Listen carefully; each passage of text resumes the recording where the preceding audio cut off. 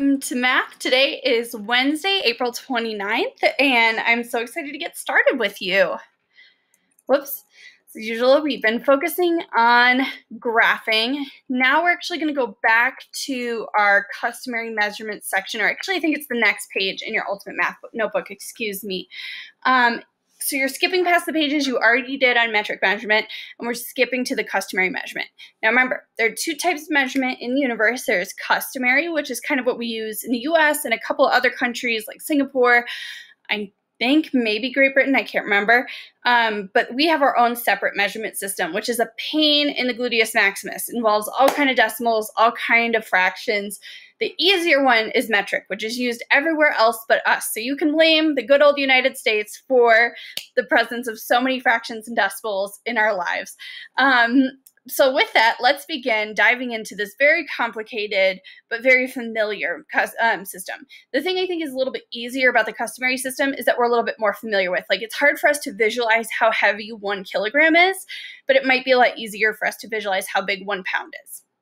So the first thing you're going to do is order each of the following measurements in order from least to greatest. A gram is not customary, just so you know. So take a moment, pause this video, use that prior knowledge, and also remember our song, 28 grams in an ounce, 16 ounces in a pound, 34 ounces in 1 liter. Customary could be easier. Also remember our gallon man, right? Okay, so I'm assuming now that you're looking at this because you're ready for the answers. Here are the answers in order of least to greatest. That's always an important thing to note. Which order is it wanting me to go? This time is least to greatest. We have cup, pint, quart, gallon, inch, foot, yard, mile, gram, ounce, pound, and ton. Okay, so now we're moving on to the hot cocoa break. And it is asking us some straight up questions. And I actually think So the first one is one that you just kind of have to memorize. How many feet are in a mile? There are 5,280 feet in a mile. How many grams are in an ounce? So remember, 28 grams in an ounce. Let's check it. 28 grams is right. How many ounces are in a pound? 28 grams in an ounce. 16 ounces in a pound. Awesome. Then from some of the videos you've been watching this week, this next one should be really easy. How many feet are in a yard? If you remember from all of our experiments that we've done this year, there are 3 feet in a yard. A yard is a foot is 1/3 of a yard. How many quarts are in a gallon? So part of the reason I wanted to do this one separately is just to remember, because I know we don't have access to our Kingdom of Gallon anchor chart. So let's kind of take a look at this here. So remember, we have the Kingdom of Gallon. And in the Kingdom of Gallon, he tragically died. And that left his 4 queen sisters to fight over the king. Who is going to be the major queen? Each queen had a prince and a princess because they were all perfect and wanted to compete with each other in exactly the same way. And each prince or princess had 2 cats because they were absolutely spoiled and got everything that they wanted. So this is our Kingdom of Gallon. If you're able to kind of recall some version of that story and draw this picture, you'll always be able to convert within this customary system with capacity. So how many quarts are in a gallon? All I need to do is count up how many Q's do I have in this G. So I have 1, 2, 3, 4. So that means that I have 4 quarts in a gallon. How many cups are in a pint?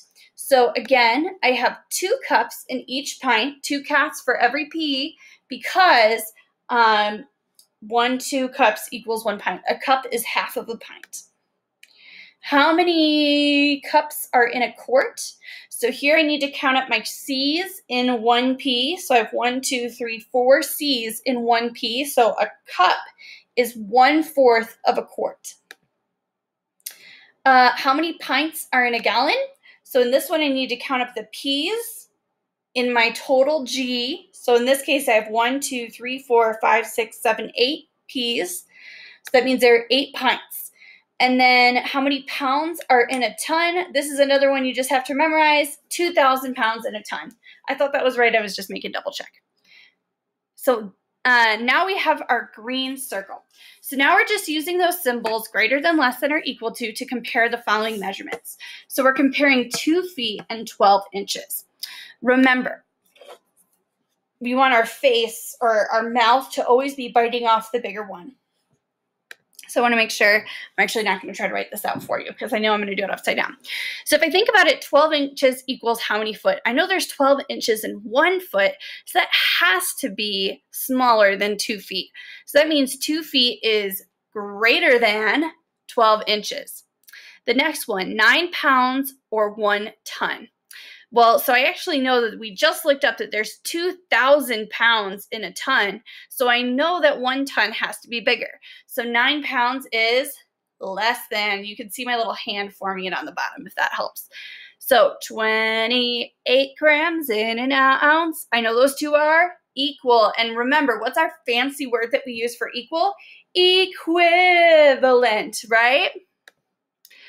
16 and then 28 grams in an ounce, 16 ounces in a pound. So we have 16 ounces in 1 pound. So those two are also equal, or what's the fancy word for equal? Equivalent.